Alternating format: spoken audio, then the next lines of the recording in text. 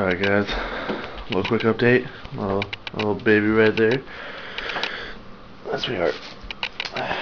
Anyways, box is out of the truck, as you can see. Bet you guys remember when I was building this bad boy.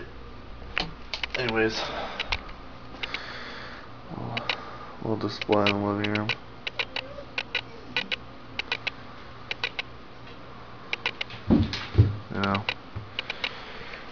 That's sweetheart. Alright, so subs are out of the truck. Here they are right here. The two Ascendant Audio Havoc 15s. These bad boys, favorite so far, my favorite woofer. Best sounding quality. Also gets loud when you give them power. I love them. I don't know if you guys can see this, but there's a shot of copper in there. And you see the copper is still freaking nice. And that one. Also in that one, copper's looking just like it did when I bought them. But yeah, I mean, even after pounding on them, like, so look at this focus here. They're still stiff, so. Head outside real quick. Show what the box is looking like. I got the front piece primed.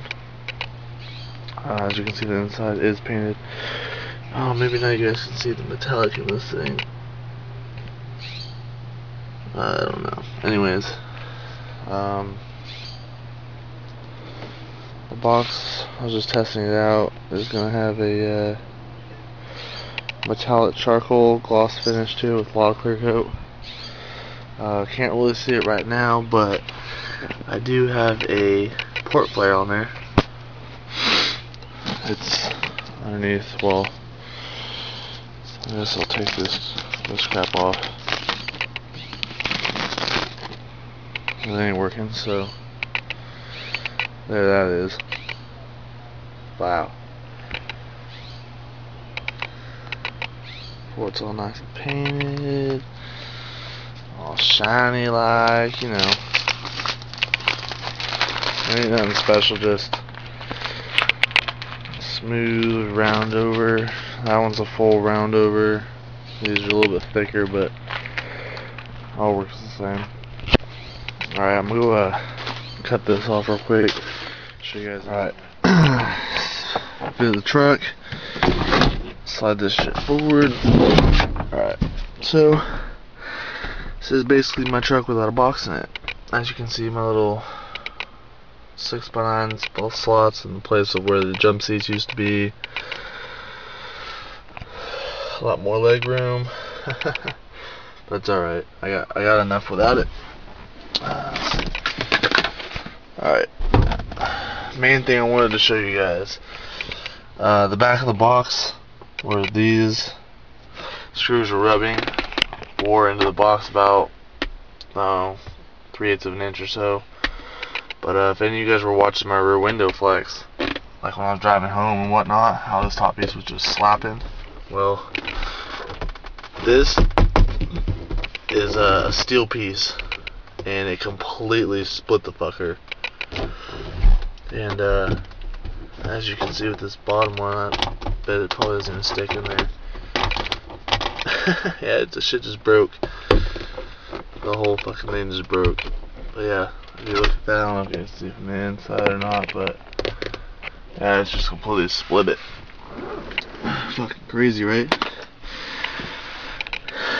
Anyways, I haven't decided how I'm mounting the box still for yet. Came up with an idea of using these bolts down here, taking the middle seat belts out, because I don't carry anybody in the middle seat anyway, you know. So I was thinking about taking this piece, this part off, and then having like a 5/16 steel plate welded up that kind of comes out here and mounts to the face of the box, like that mounts to the face, you know. Hold it in there, and then I was going to have a deadbolt going through the box, through the center hump right there, which would basically, only way I can take it in and out is with the subs out. So that's pretty much how that one works out. But yeah, I should probably get a little bit better gas mileage for this next couple weeks, I guess. So it's a little update on that. I'm gonna head back inside, get some breakfast, go to work, make some money, buy some cardio shit, and post some vids. Excited to see what the subs look like in the box. Getting a little anxious. Wow. Give you guys a little idea here. I set in audio for the motherfucking win. Looking all sexy and shit. Got my little nice round port going out there.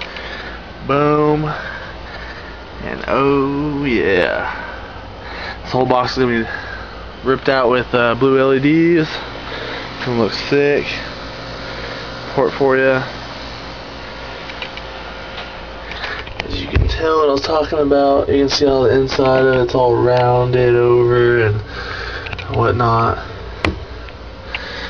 Dual ones. I checked the impedance. One of them reads 0.9s, and the other one reads 0.8s. So I really don't know what that works out as far as power goes, but I'm sure I won't be able to tell the difference.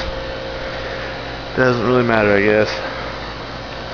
But yeah, it's gonna look sexy. I don't have the rubber boots on here. As you can see, it's just a finger width in between the subs. I hope this fucking box gets down. I've never done a port like this before, never done one so big. But as far as square inches per cubic feet go, it's the equivalent of doing a regular slot port. The 14.5 square inches of port per cubic feet. Box is 8 cubes after displacement.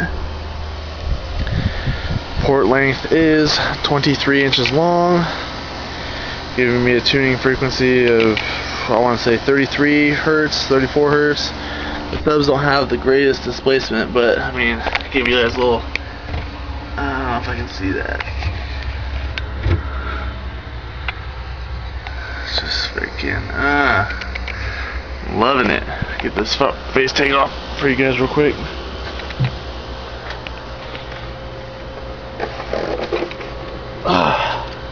Fucking 1 inch is heavy. Heavy shit. Boom. Check that out. How's that looking for you? Not too bad, huh? See, I have to do the focus. Boom. Alright. Box is 99.9% done. As you can see, my windows in. I got my AA logo in there. Got like a metallic blue painted paint. See if it'll focus this close. It should. Anyways, I got metallic charcoal, metallic blue, kind of overspray design. Got the port with the two-tone gray. Just a raw wire down there for my LEDs. Probably gonna look like a mess, but I don't have it ran yet. I got 4 LED strips in here. This bottom bracket is 3/16 thick steel. It's gonna have a 1/2 inch deadbolt straight through my cab.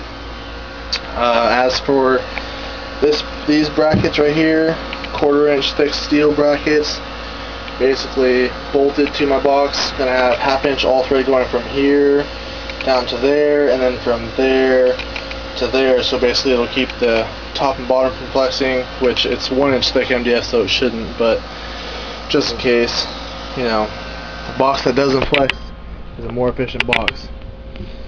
So reason for it to be not quite in the center of the box is because I took a dimension from the port wall to that wall and cut it in half. So from the port to the end wall, this is dead center, and then basically I just wanted to add a little more support to the center of the box, since this is only 2.5 inch thick by inch thick wood. So I mean, I've banged on it and it doesn't flex, but you know, you see the massive 45 down there. I mean, as you can see, it's a good 9-inch 45 right there. You see a big port. I mean, my hand's 8 inches long, so you can get an idea how big a port that is. But yeah, I mean, it's starting to look good. See this right here, nice flush look.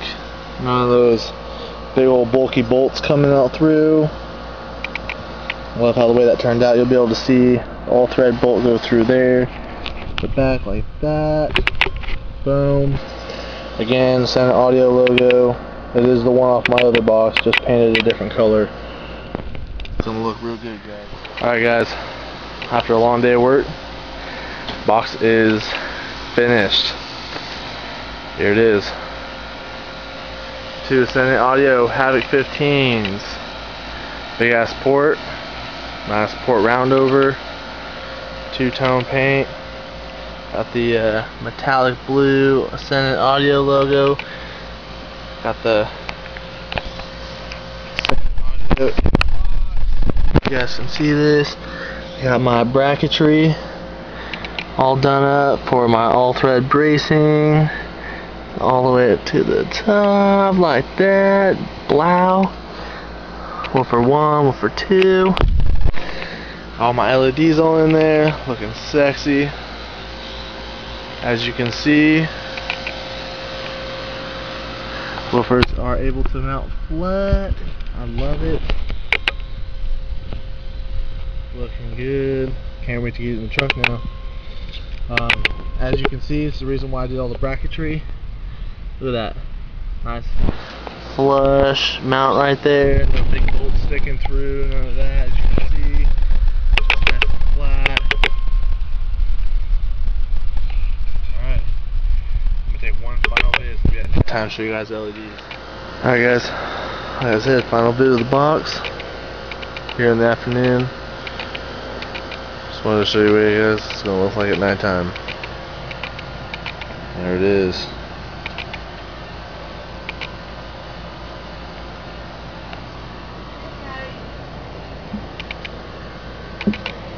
As you can see, the bracing looks all good.